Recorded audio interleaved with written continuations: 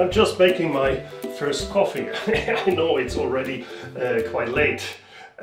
It wasn't always that. That was before I quit my job as a corporate manager. Today I work from home and I can start whenever I want. You know what? As long as the coffee machine is running, I'll tell you my story. Just come on.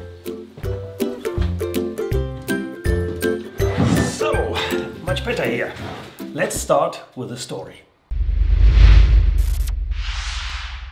20 years ago, I started working as a manager in a large company. It was a well-paid job and I really enjoyed it. My goal was to build up a service division from scratch. That was a challenge, but top management gave me the resources to hire the right people and to build service teams all over the world. In that time, I learned a lot about how to manage people, and I really enjoyed leading and working with my team. My team connected with me, with my strategy and with my service division. They also had great ideas, so we got more and more business. Our division was profitable. After a few years, my team grew up to 350 service employees worldwide. In that time, I traveled a lot in order to support my team. I liked traveling and I love it today as well. But especially, I loved working with my team. The problem was something else.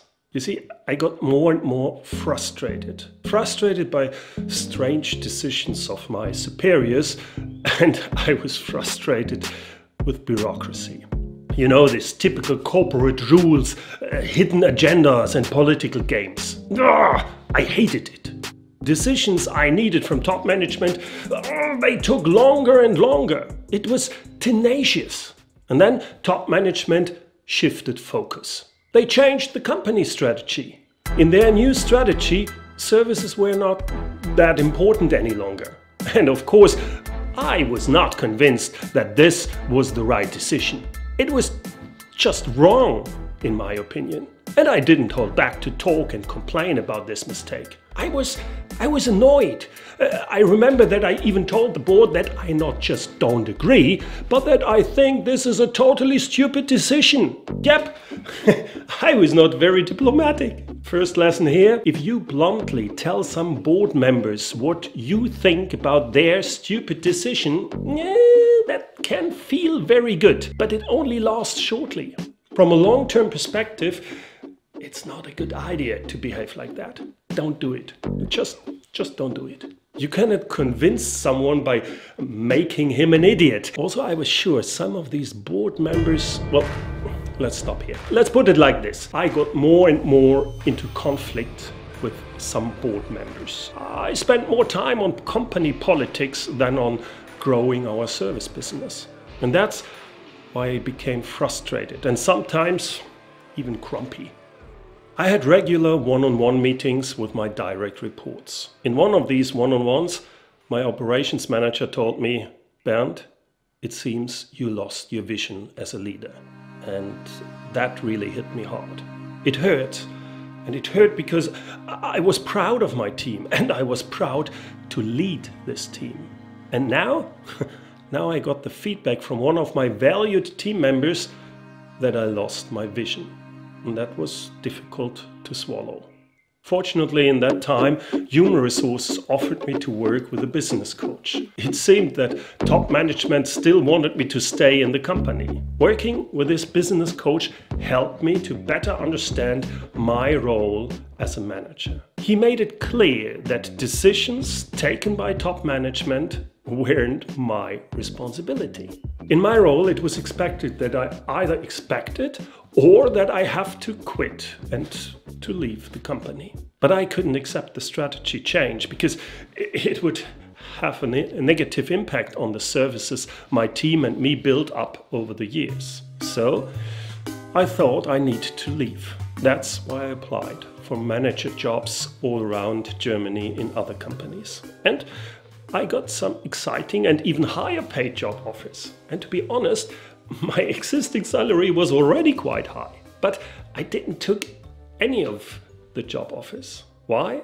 I remember one situation vividly. I applied for an interesting new job and I got invited for an interview with the CEO. When I arrived at the building of this company, I just looked around. It was a nice office complex similar to the one where my office was. And in this moment, it struck me. Even if I changed my job, and even if I started somewhere else as an employed manager, it would still be the same. After some time, it would become the same corporate rat race. Someone would take a decision I can't accept, and then I would be in the same situation.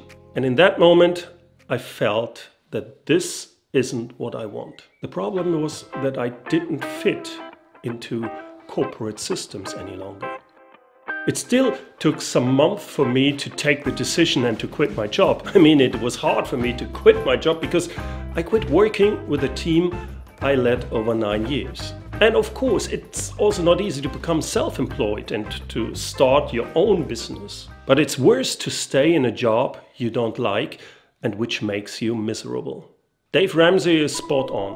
When your spirit leaves, take your body with it. You have to live by your values. And I learned that my most important values are freedom and self-determination. And that's why I started my own business. Corporate job is not bad. It was good for me for a certain time, but it wasn't the right job for me any longer. Today, I work as a leadership and business coach, helping others to become the leader they always wanted to be. In that job, I can finally live my values and live them on my own schedule and on my own terms. And it's exactly what I want to do. Guys, I think my coffee is done right now, so let's have a coffee.